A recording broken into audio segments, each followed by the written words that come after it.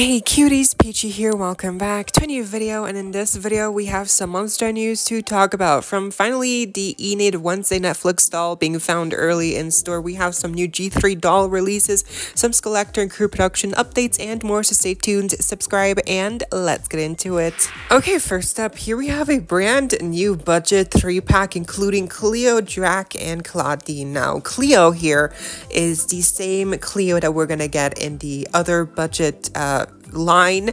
She's wearing the same outfit here, but the Draculaura and Claudine are wearing new outfits. They are reusing some prints from other outfits that we've already seen, like with Draculaura, her dress print is the same like from her recent core refresh skirt, and then Draculaura and then Claudine, her skirt and shoes I feel like are also reusing some prints, molds. So yeah, they're not all new, but you know, they are, I guess, like just new combined like pieces from different outfits. So yeah, they look fine, they look cute. I like Draculaura as like a little side part. The bat headband is not new, I don't think, but it's cute. I feel like they really need to use that more for Draculaura.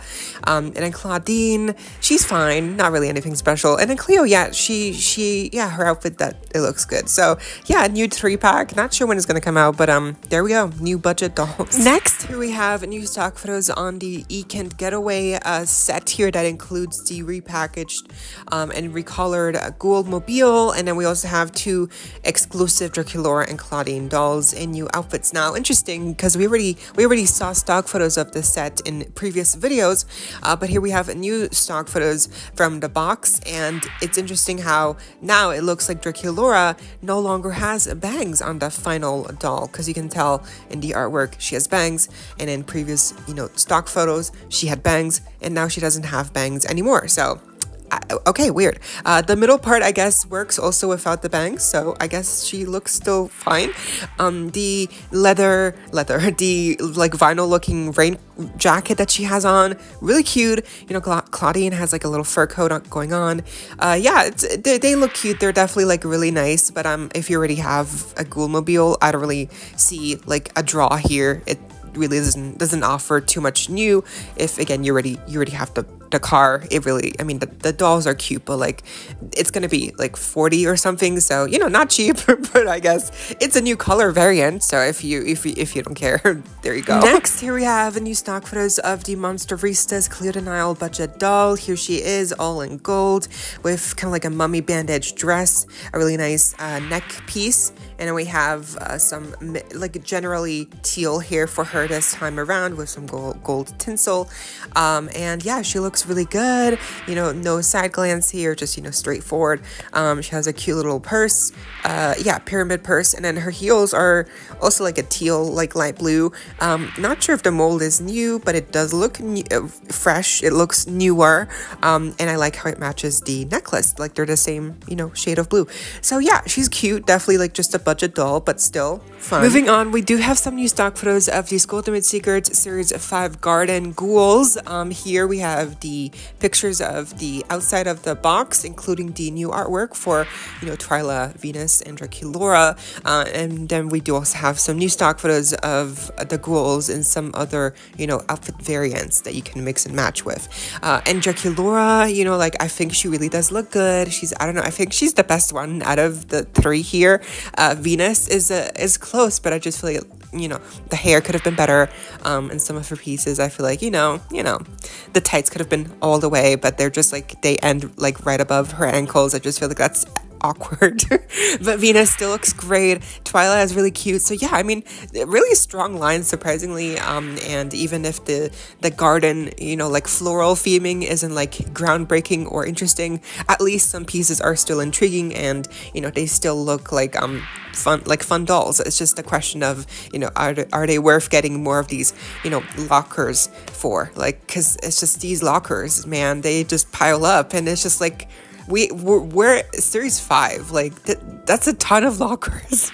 It's a ton of waste of plastic, really. But anyways, we still are missing stock photos for Laguna. Hopefully she will, she will leak soon, because I would love to see what her design, looks like. Moving on to some G1 news, we have some updates on the third wave of the Creeproduction series, which will include now, additionally, the Werecat twins, Meality and Persephone, in their original two-pack. So that's really fun, obviously, because Torlai is also getting reproduced, so they're going to be, the whole gang is going to be reproduced at the same time. Obviously, Operetta is also going to be included, and it's still not sure whether or not Nephra will also be reproduced in the third wave, but it is assumed, and it would just make sense. But so it's implied, but we still don't really have any actual confirmation. But I think it's a safe bet to say that Nephra will probably also be reproduced in the third series, and if not, then for sure in the fourth series, because they're gonna just reproduce all of the old ghouls eventually. Anyway, here we have some new pictures of the Wednesday Monster High dolls. So here we have some more pictures of Wednesday herself in the box, but also the back of the box, which does have a little bit of a bio, which is very interesting for sure.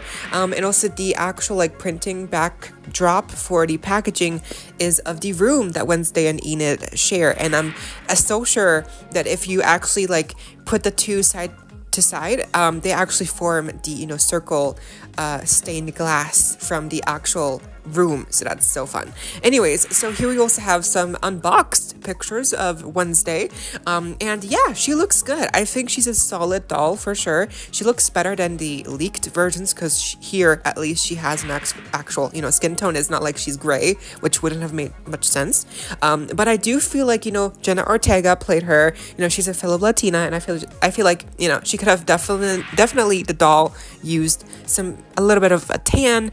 She's really pale, in my opinion, and I get it, Wednesday, she's a pale character, she's gloomy, whatever, but she's really pale. If you didn't know, you would think oh, she in the Netflix series, she's just played by a Caucasian actress, but yeah, I don't know, I feel like a little bit more of a tan, it would have been fine, but yeah. So this is what we have. She's still really cute. I do like her face screening, and her outfit obviously is not completely accurate to the actual uniform in the series, but still it's accurate enough. It's a more interesting version. It's a more interesting take on the school uniform from the Netflix series. I do like her socks and her boots as well, with the heels having unique shapes.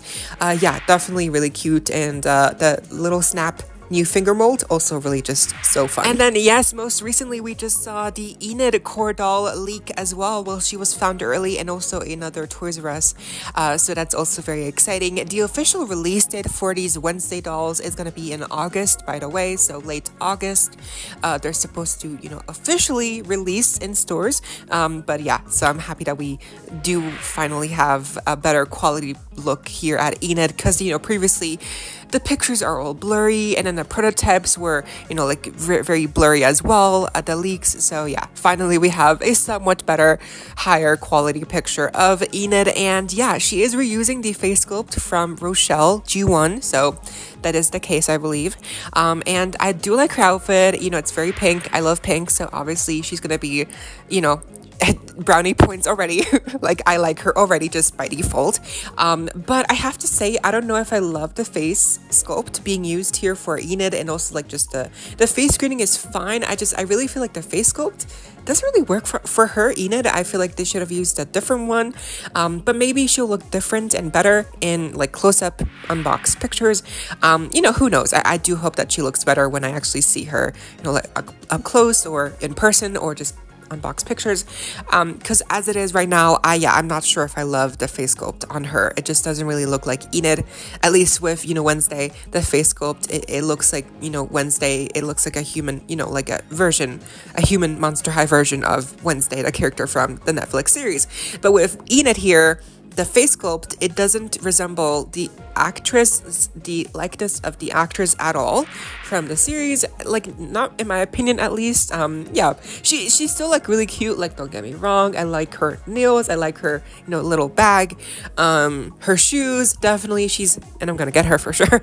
Also, by the way, they include brand new bases for this dance with spiderwebs, so yeah, these dolls definitely have some higher treatment because of the new stands as well. I kind of wish that they would have included some diaries. I don't know, just like something else. But yeah, they kind of feel lacking in the accessories department. But yeah, Enid is fun. She's cute looking. Hopefully she looks even better in person. And lastly, we have some new accessory pieces that have been leaked that seem to be part of the new Collector Hocus Pocus 3-pack releasing later this year. As you can see, some of these belt pieces slash, like just, overall necklace, whatever pieces, definitely resemble some of the accessories that the Sanderson sisters wear in the actual Hocus Pocus sequel movie. So definitely I can see these being used for those Collector dolls for sure. And I can't wait to see what they actually look like, but they are going to be expensive. So yeah, it's a doozy. And that was the video. I hope you all enjoyed. Leave a like, share, comment, subscribe, hit the notification bell, and consider becoming a member today to support the channel if you're able to, and of course so you don't miss out when I post more content like this coming your way and keeping you up to date with all the dolls you love. Stay safe, be kind. I hope this next time. Stay peachy. Kisses.